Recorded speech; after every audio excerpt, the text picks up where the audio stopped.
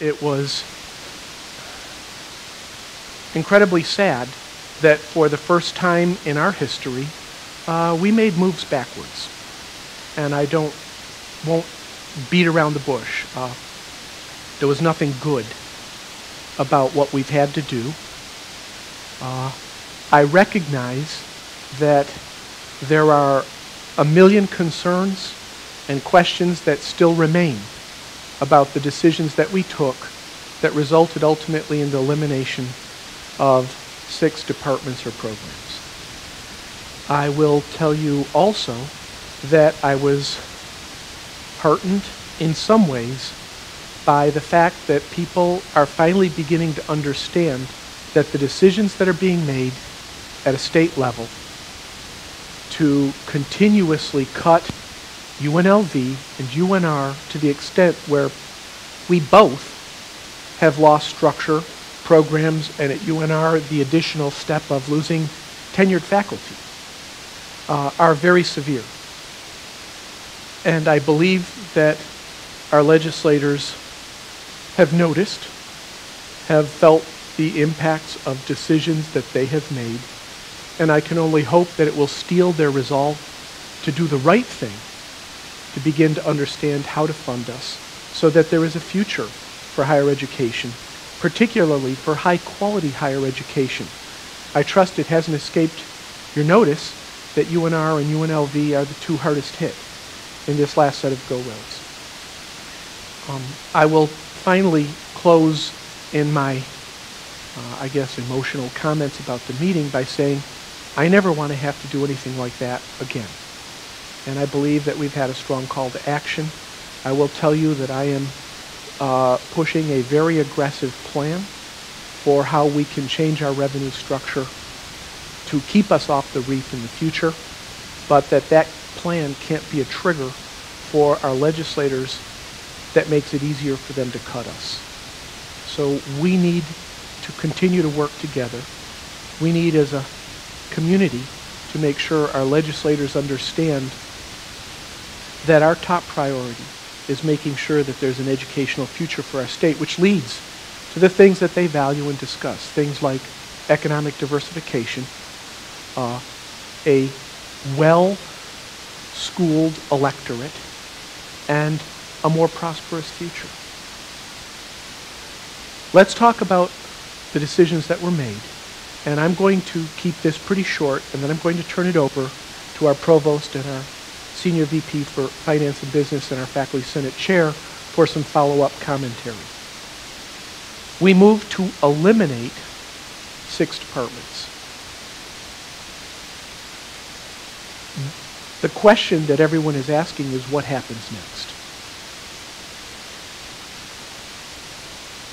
We will provide notice to non-tenured faculty and to staff in those units. We will give them a full year noticing period. We will then engage the leadership of the units in the affected and impacted units in conversations about how we can reorganize in a significant way that allows us to use the resources that we have remaining to carry on functions when possible of the units that have been eliminated. Now, I will not promise that every degree will be continued. In fact, we have lost clinical laboratory science as a degree and a sub-unit within a program. But I am looking, and I want to be very clear on this, for faculty, chairs, and deans to be aggressive and creative. If you thought that because we've eliminated a few programs, there is no threat going forward, I would urge you to rethink your stance. I can't promise there won't be cuts going forward. I will do my best to try to forestall them. Our team's working hard, again, on those plans, but You know we're facing a shortfall between $2 and $3 billion, and that doesn't appear to have any magic cure. It is a good time to think about how to reorganize, to get your work done, and to continue to be efficient and effective. If nothing else, as a defensive measure against any future cuts. So if you thought things were fine and it was business as usual within the units, and I'm going to particularly pick out the College of Education right now, who's lost 2 departments. I have made it clear to Bill, and Bill in turn at the Board of Regents has made it clear that it is not time for a cosmetic change. It's time for a serious look at your organizational structure, and I encourage you and the leadership of the college and the faculty to work together to give me back a plan on how to preserve those functions as best you can, recognizing they may be limited in scope, but that it is somewhat incumbent on us to try to keep a kernel of those activities alive in hopes of better financial times in the future. The rest of the units that are facing similar challenges need to do the same thing, whether it's rec sports or informatics or marriage and family therapy or the 2 programs impacted in the College of Education. We need right now to take a hard look at ourselves. The process for reorganizing is a process that will have to occur fairly quickly. If we are going to eliminate degree programs, we need to get it done and move on. If we're going to retain programs, we need to have a clear understanding of how that makes sense, of what the fiscal model behind that might be, and of how we can use the resources that we have remaining to bring that about. We also have a fair amount of university process work to do. Units that are being reorganized will have to be voted on. There'll have to be a faculty senate process. We will follow all relevant rules and bylaws, and we will be asking all of you to work closely with faculty senate leadership and our provost's office to make sure that happens. In some cases, I anticipate that a combination of reorganization or differential tuition or even developing self-funded programs could be a way of retaining maximal amounts of function in a very bad situation. For fiscal help, I encourage you to work closely with our provost and with our chief financial officer. I believe that at least in one case, we have found a mechanism that could be used to preserve structure in one of the programs, and I would suspect that we can come up with some other fairly positive things that will be able to allow us to continue to serve this region. After we've made those hard decisions and we've done the right thing, which is to reorganize in the most positive way we can going forward, we will take any additional faculty resources that appear to be displaced, and we will ask them to step up and participate in other highly valued activities on our campus, activities that have strategic significance. We will use all of the folks who remain the very best way we know how to use them, either to continue to serve functions or to help the university as we go forward, because we will be in lean times for years to come. We won't let any good-spirited faculty member or community member not be utilized to their maximum abilities. You will have a lot of questions, I'm sure, about the noticing periods, about how HR will interact with this set of decisions, and about what comes next.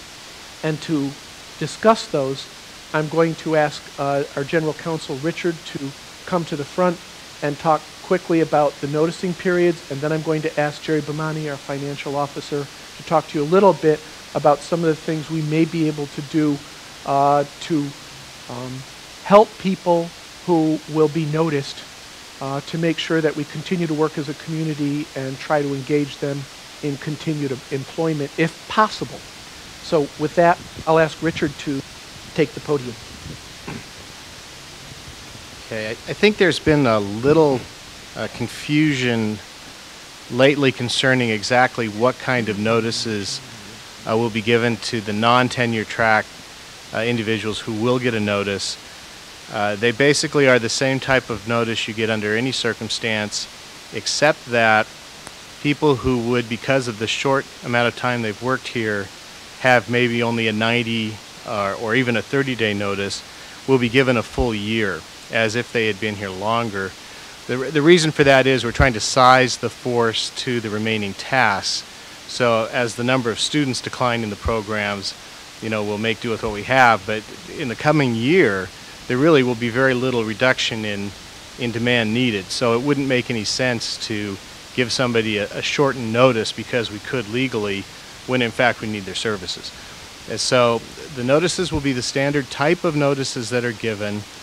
The difference will be, though, that they will have the actual reason for the termination on them.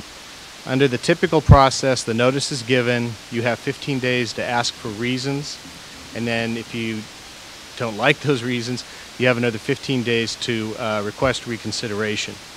In order to kind of get people knowing where they're going, we've gone ahead and put the reasons on the notice. And the reason will be budgetary reasons unrelated to evaluation of your individual performance. In other words, as people go into the job market, they will be able to say that I was given reasons, the reasons were completely financial, had nothing to do with my performance. And so that, when we start working with various faculty senate committees, HR committees, administrative committees, to help as best as possible place people and put them in the best position to go forward, they will have that in writing. And frankly, in a worst case scenario, they'll have it when they go to the unemployment office a year from now. So that is a benefit you wouldn't necessarily have normally. What we are not doing is curricular terminations. And the confusion rises that UNR is doing curricular terminations. The reason they do that is because they're laying off tenured faculty. So the only way you can lay off tenured faculty under the code is through the curricular revision process.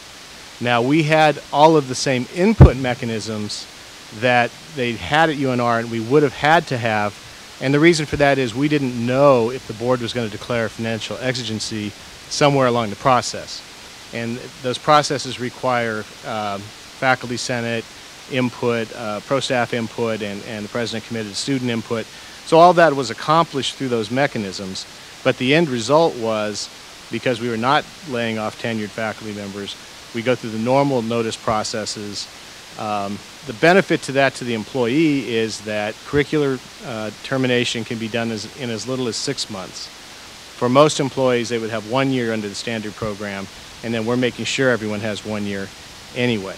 Candidly, the downside is, under the curricular review process, there's a committee that, an employment review committee that would relook whether or not there was a basis, and obviously we had that basis because we had the committees. The other thing is you would hold the positions open for 2 years. Realistically, I think you could argue that that's not something that's going to make much difference in this case either. So the point is, people will know where they stand as to their employment situation on July 1st of this year. We will then hold our breaths, watch the elections, watch the legislature, and at this time next year, we'll know where we stand a year from now. So there will not be any pay decreases on July. There won't be any increases either. There won't be any decreases. There won't be any decreases on July 1st. The actions the board took related solely to notification for 1 year from now. So we have some kind of stability in place, and we have our normal HR processes in place, and that's kind of long and short of the noticing.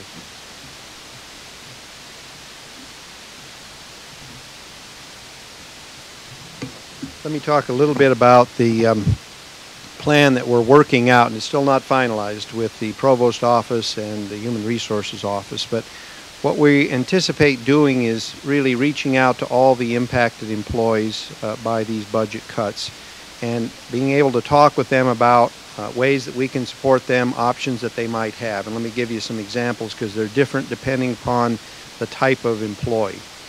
State classified employees, Richard was talking about the notice, and generally the one-year notice applies to professional staff and the like. The notice for layoff for state classified is 30 days, but there will be a courtesy notice to individuals in the programs that are approved for elimination that in a year from now, in essence, they would get their 30-day notification. But what our goal will be is to try to work with them through the Provost's Office and Human Resources to really look at any and all vacancies that come up now and through next year that have been approved for filling, so that to the extent possible we can put people into these positions and avoid bumping or other issues that might be impacting them directly. So HR will be trying to coordinate all those activities, not only for the impacted employees, but also looking at all the positions that will be open, because we've held a lot of positions vacant because of the budget cuts, but there are some that will be filled over the next year. Maybe not anywhere near what we normally would fill, but there will be some that will have to be filled, and we'll attempt to the greatest extent possible to be able to place people that are impacted into those positions. We will try to do something similar with the non-tenured professional employees that are impacted by the cuts. The tenured will be in a different situation because the provost will need to work with them and the appropriate deans to determine what their activities will be sometime in the future. But the other individuals that are getting notices, we will attempt to do a similar thing, gathering from them, to the extent they'll provide this to us, copies of their skills, abilities, their resume, if you will, so that we can proactively try to look at positions that might come open for which they are qualified, and to the extent possible, again, try to make some placements there to limit the number of people who, or to maximize the number of people we can keep employed at UNLV. Again, I don't know how successful we will be with that in terms of being able to accommodate everybody. I doubt that we'll be able to accommodate everybody, but my hope is that we can accommodate at least some individuals so that before we fill a position, we first look to see they're eligible individuals that are part of the budget reduction process. So I think that's what we're working on with the Provost's Office, and the impacted individuals will hear from Human Resources and the Provost's Office in the very near future. There's some other benefits that we'll want to roll out and make people aware of relative to health care, relative to other placement services that we can assist with that include activities outside the university. And so we will communicate with all those individuals to the extent that they have any questions, and again, try to reach out to be proactive.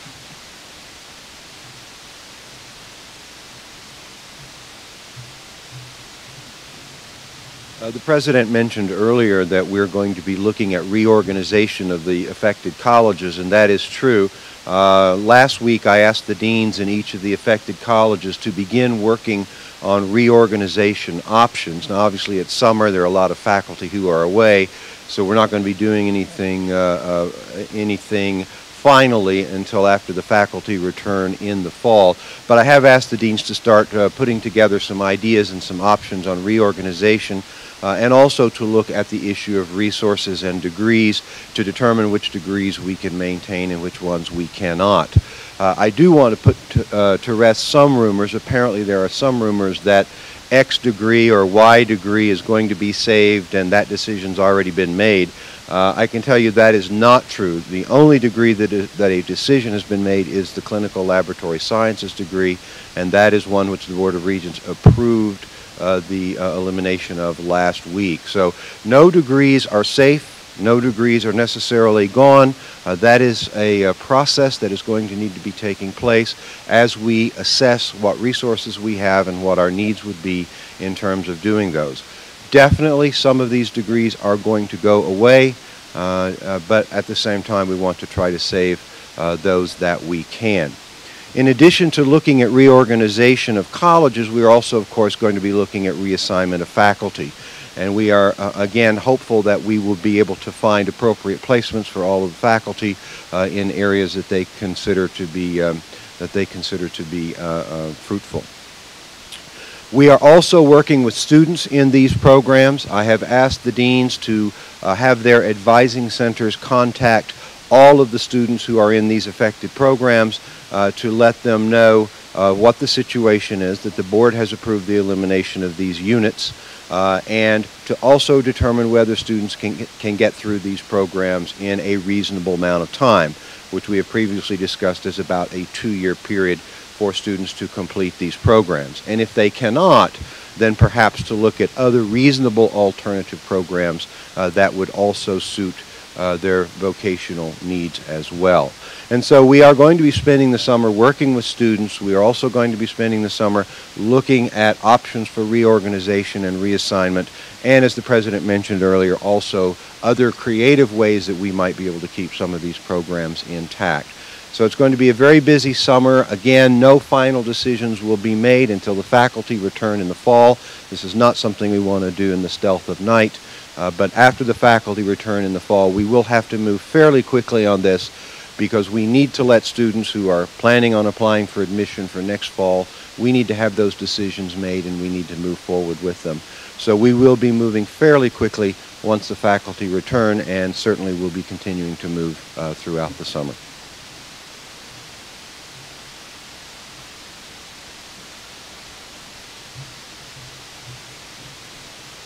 Good afternoon.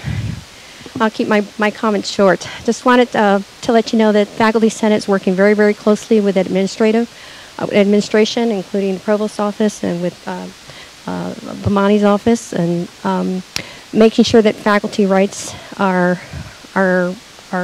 followed, are adhered to, and the bylaws and are followed as well. We will be involved in the reorg process. The Priority and New Programs Committee will be involved in making sure that faculty consultation has taken place before any proposals are approved. We will also look at getting involved in ways that we might help with helping non-tenured faculty find jobs internally on campus. I thank the administration for allowing us to work very closely. And if you have any questions or comments, feel free to contact me. Thank you.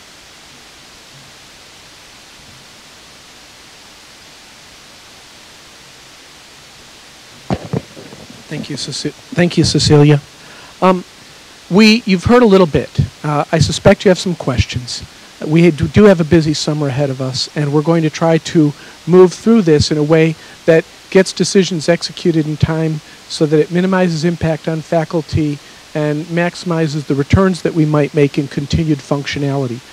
These are important topics. We ask for your cooperation. One of the things that's hurting me most through what I will call a process that is the hardest for any institution of higher education to undergo is that we've worked together as a team and as a community. I know that we always haven't agreed on everything. I don't expect that departments that have been eliminated are happy about that.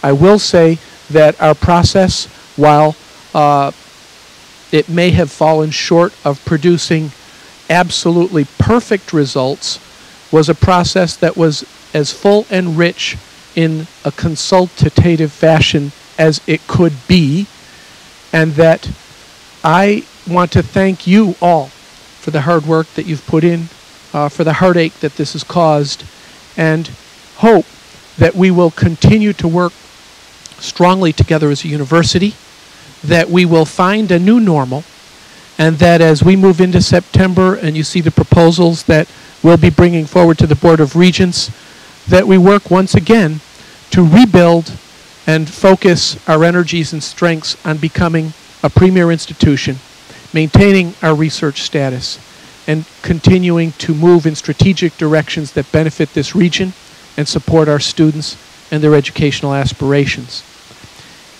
You all have been terrific, and I thank you for bearing up under the worst of times, and I think that came through loud and clear when we had our accreditation visit.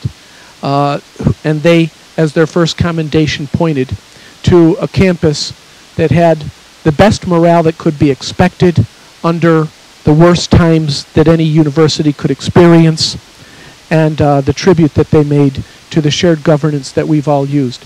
We'll continue to be receptive to your comments and questions, and we will continue to work as best we can to make sure that we get the best outcomes we can from a very, very bad situation. I'm certainly available for any questions that are in the audience, any questions that any of you might have concerning the process or what comes next, and I believe we have enough expertise on the stage to field them if I can't. So I'll open it up to questions, and Dave Tonelli has a microphone.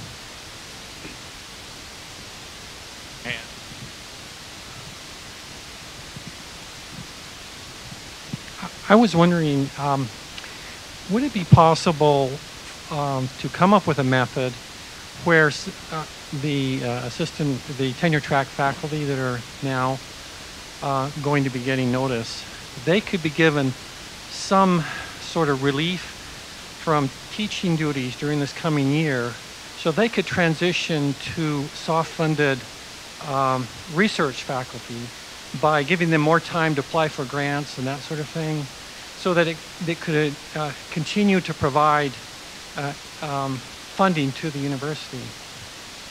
Understand that? I appreciate the comment, and I actually think that there may be cases where that's something we can do. I'll also point out that we have a commitment to our students to get them graduated or out of the programs in a 2-year period.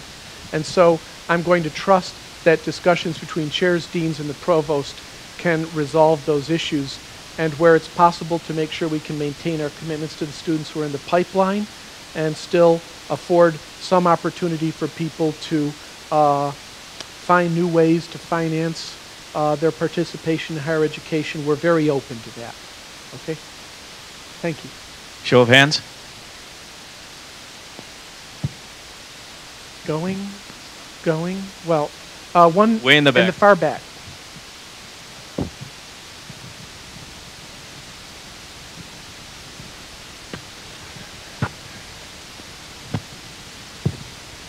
It might as well.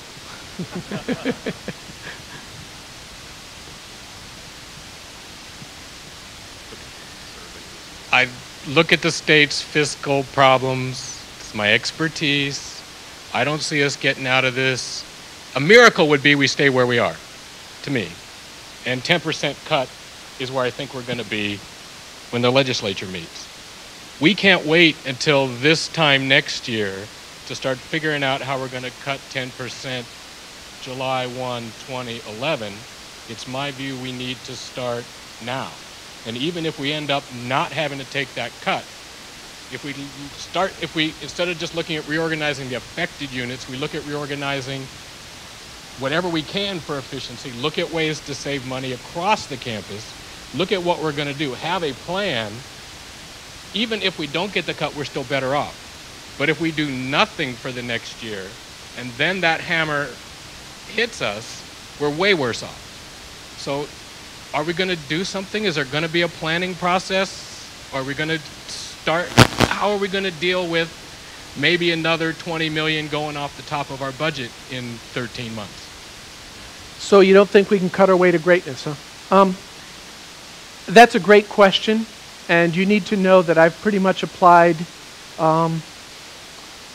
every bit of authority and persuasive skill that I have towards launching a rather bold new initiative with our regents, with NSHE, with our stakeholders in this community. I will tell you that you've said, what will we do to meet a 10% cut? We will certainly continue to look at every rational organizational approach to taking cuts. But I will tell you that $3 million cost us 6 departments. Imagine what a $15 million cut would do to this university. I submit to you that we would no longer look the same. We would be a very different university. There are some comments that I usually make about this part of this stump speech that get me in a lot of trouble with some of our other institutions, and so I won't make those right now. I will tell you that I believe the state is beginning to appreciate that it has hurt UNR and UNLV more than anyone else, and that that can't continue. I will also tell you that the flip side of your question is how will we enhance our revenue by 10%? I'm working vigorously on that. I plan to have a plan in place for this university by fall of 11. I believe that the plan will offset future loss.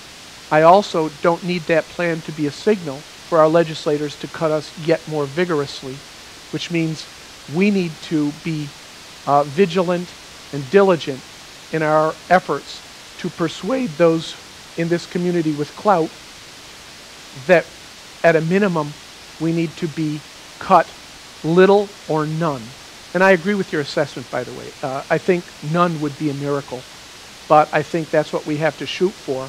And if anybody here thinks we can continue to have a strong state educational system without some form of tax, I'm here to tell you I believe you're very, very wrong. Arizona facing 16% cuts to higher ed passed to the taxpayers the authority to approve a 1-cent sales tax, and the voters passed it.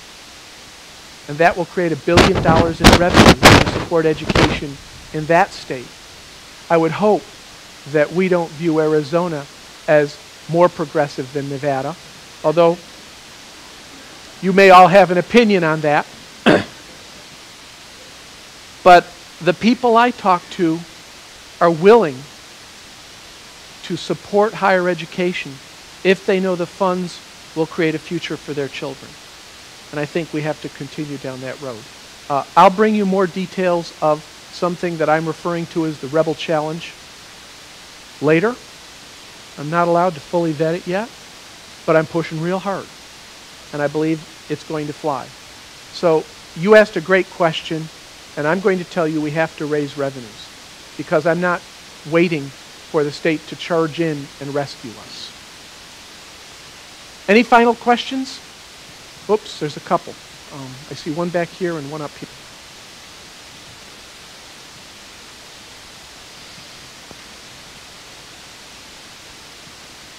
Hi there. Real quick question. I'm new to this whole state. One thing that kind of boggles my mind, maybe you can help me to understand, is as if I was a freshman. With as important as college is, how do we constitute cutting how many millions/billions of dollars from a college? Well, we haven't cut billions yet. Okay, millions then. How does anybody constitute cutting $55 million is about where we are. You don't ask me to justify it. I hate it. I think it's stupid and short-sighted, and I think our legislators need to step up. And instead of taking the no tax pledge, we need to ask, oh, is it primary day today? I think we need to be asking people to take the education pledge, not the no tax pledge. And I think that candidates need to know that they risk invoking the ire of the voting public by threatening to cut education yet further. But we have to take it a step farther. We have to have people who are willing to have conviction and to do hard things in our representative government.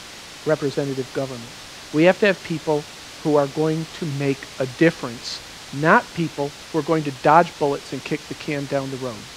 So I will simply say to all of you, if you don't make your views known, then I believe we'll get more of the same. I think that we were very effective in the special session, and I think we have to continue to exert that same level. And remember, this isn't a short run. This is a marathon. And we all need to be busy, active, and engaged through the November elections if we're going to make a difference. And then we need to be active and engaged as our legislators move into the next session. And I don't know what else to tell you. I can't, I will not foment you to rebellion. I'll say that if you don't make your position clear, then you know what's going to happen. There was one final question, I believe. Or maybe I hope two. I'm not the final one. Is there any thought about elimination of duplicate programs of the two major institutions? No. Daryl, so let me guess. You're voting for us to eliminate the College of Engineering at Reno. I knew it. There has been discussion of it. But let's be realistic. How many kids going to programs here, maybe part-time, maybe at night, maybe in grad school, would be willing to get up and move for those programs? I believe that we have a job to take care of ourselves. We're a full-function institution. We have a number of very high-quality programs, including programs and departments that we just eliminated. We need to maintain our core strengths and build on them, and we need to grow so that we can continue to serve this region and build an economic future for Nevada. Once we open up the Pandora's box of let's eliminate programs that are potentially duplicative, where do we stop? English? History? Heck, you don't need two of those, do you? I mean, the conversation goes to a very ugly place. So I will tell you, I think each institution is going to be doing what it has to meet the cuts, but that we have to flip the conversation from cuts to revenue enhancements, whether it's self-help and entrepreneurial behavior, or whether that revenue enhancement comes at the hands of our state's taxpayers and citizens. We have one more back here. President Smatresk, my question is not relative to, as you would say, the skin that I have in the game, but the DNA that I have in the game. I have 2 children that are going to UNLV. And with the cuts that we've already had, it's become more and more difficult for them to get their classes, and particularly classes that they need to graduate between now and 2012. So I'm wondering if you can address that for those of us who also have DNA in the game. You're tempting me to prematurely release my plan.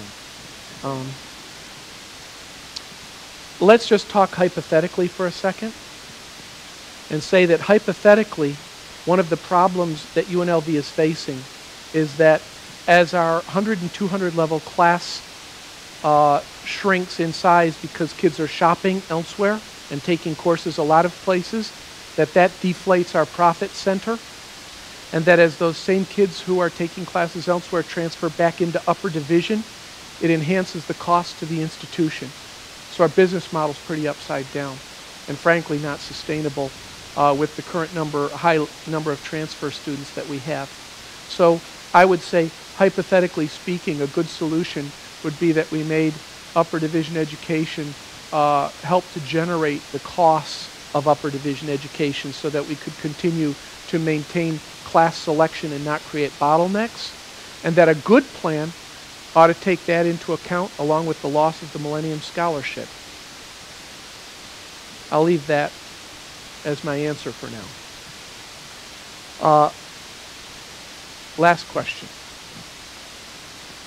Just a comment, as the deans are asked to look at reorganization, I work with the council that oversees centers and institutes, and there are centers and institutes in just about every one of the programs that are being eliminated, and so we need a plan going forward.